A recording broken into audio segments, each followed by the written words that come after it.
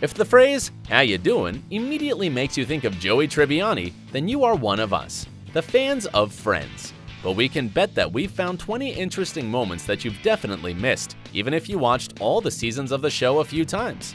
Watch our video to find out what Bruce Willis lost in a bet to Matthew Perry, why the raw unpeeled potatoes were served as a dessert in the cafe, and what main characters didn't kiss each other in the show. Big White Dog. This unusual statue is the only thing Joey has left after his short triumph in Days of Our Lives in Season 2. It randomly pops up in different episodes, and the last time we see it is in the final episode of the show, when Monica and Chandler move out of the apartment and Monica tells the movers that there is no need to be careful with it, and it wouldn't be the worst thing if it fell off the truck.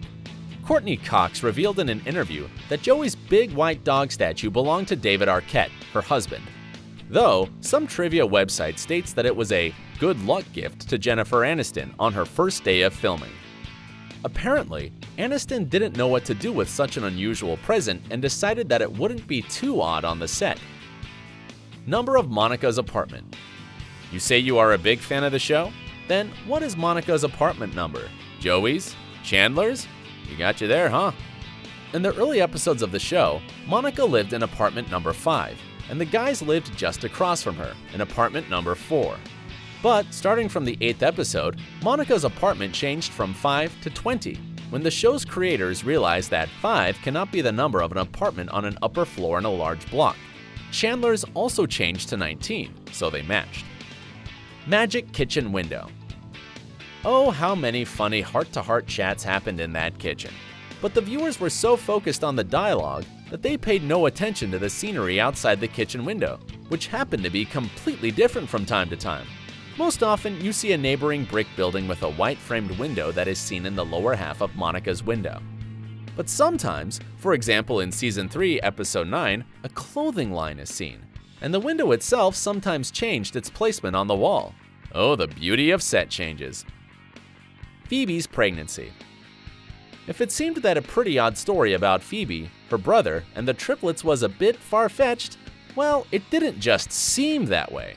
We agree that Phoebe is a little eccentric, but the idea of carrying children for her brother who she has just found out about is a little too odd even for her.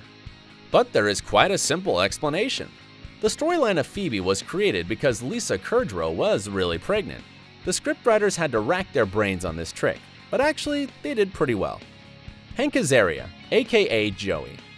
David, who is also known as David the Scientist Guy, was Phoebe's first serious crush. He was a shy and romantic guy in a woolen jumper who broke Phoebe's heart when he suddenly left for Minsk. And now try to imagine him as Joey. Come on! Couldn't do it, huh? Neither could the show's creators, despite the fact that he auditioned for Joey's role twice before the show went into production. And we fully support the decision in favor of Matt LeBlanc. Who else can say, "How you doing?" with such intonations and facial expressions? Ross versus an ice cream. Everybody loves dogs and ice cream, right? Well, it is only in the 7th season of the show when we find out that Chandler hates dogs, even puppies, and Ross doesn't like ice cream. You don't like ice cream? It's too cold! One season prior to that, however, we can see Ross and Elizabeth enjoying ice cream on a date. Perhaps he really liked the girl, if he could put himself out there and enjoy the cold dessert that much. Everyone kisses everyone. The show had plenty of sensual and passionate kisses between lovers. A few unexpected friendly kisses, and a couple of very weird kisses.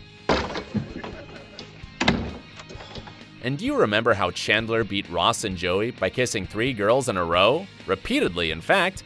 Now who's the heartbreaker here, huh? All the main characters have also kissed each other at some point, but there's one exception: Monica and Phoebe. We wonder if their kiss didn't fit the script or if there was something wrong between the two actresses, so the scriptwriters made an exception? Empty frame on the door.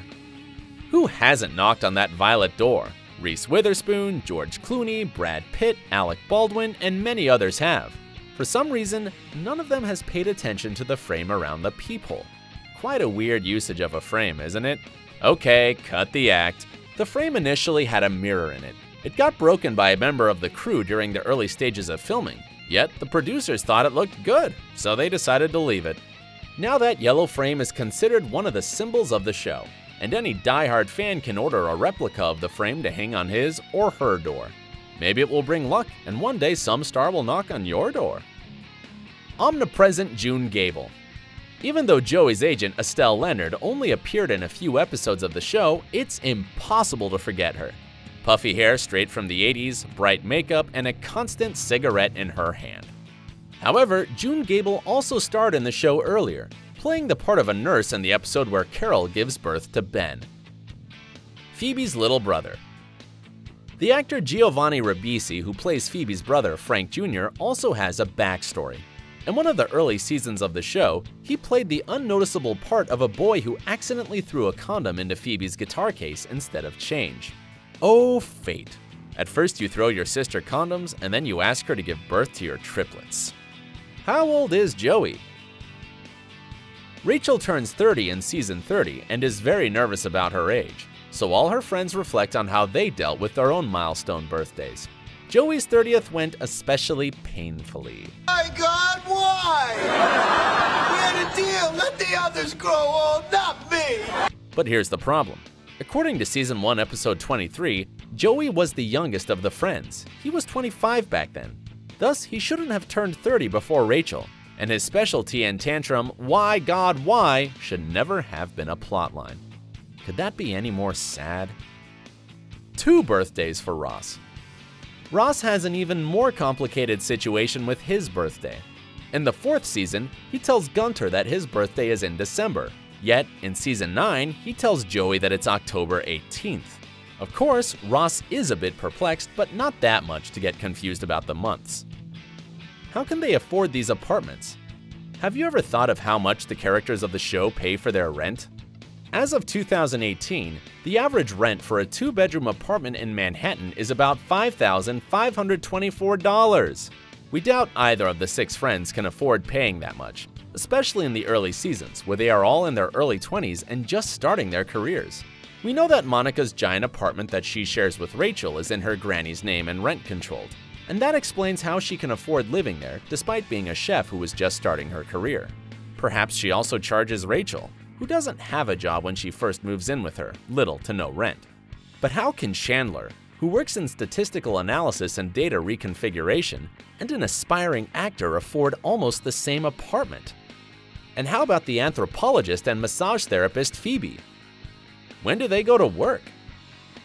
Besides the confusion about how everyone affords living in Manhattan, the weirdest fact is that they never go to work. Yes, sometimes we see scenes at Monica's workplace in the restaurant or in Chandler's office, but mostly the friends just sit sipping on their coffees either at the cafe or in Monica's apartment. Even when Rachel is waitressing at Central Park, she's mostly socializing instead of pouring coffee. Remember the episode when they were complaining to each other in the cafe about life, and then suddenly remember that they have to go as the working day has already started? Pregnancy of Courtney Cox. According to the plot, Monica and Chandler had been trying to conceive a baby for a while, and in the last season, agreed to adopt. In the real life of Courtney Cox, everything didn't go too smoothly either. Unfortunately, she had a miscarriage right when they were filming the episodes with Rachel's baby. Though, during the last season, the 40-year-old actress was pregnant with her daughter Coco. That's why she was wearing lots of scarves and loose clothes towards the end of their run. Though, if you look closer, you'll notice her round belly.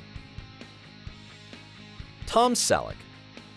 Remember Monica dating MD Richard Burke? Despite him being 20 years older than her, did it even matter since the actor who played Richard was the incomparable Tom Selleck?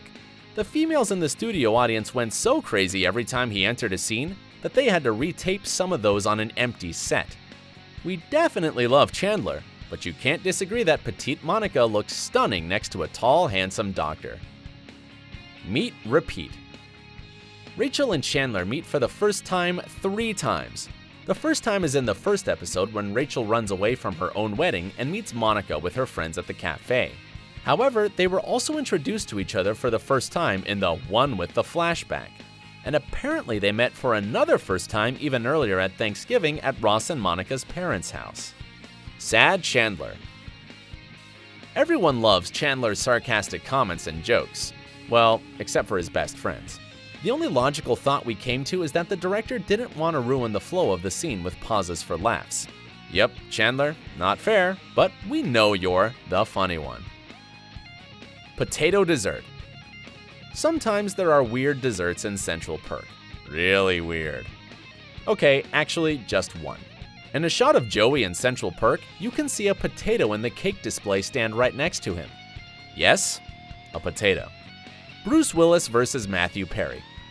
Ross is a die-hard fan of Bruce Willis films, so you'd think he could have said something when meeting his girlfriend Elizabeth's father, Paul Stevens, who happens to be played by Willis.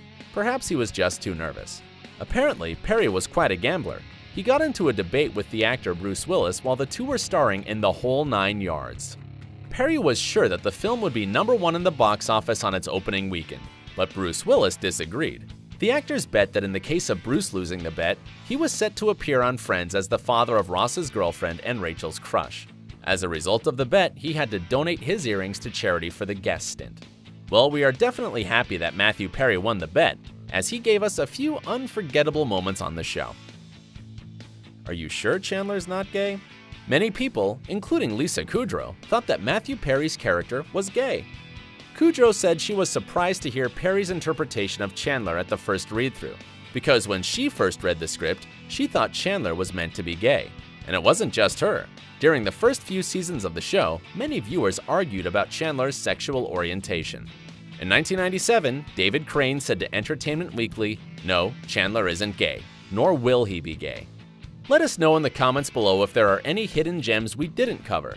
Subscribe to our channel to not miss a story about your favorite celebrities.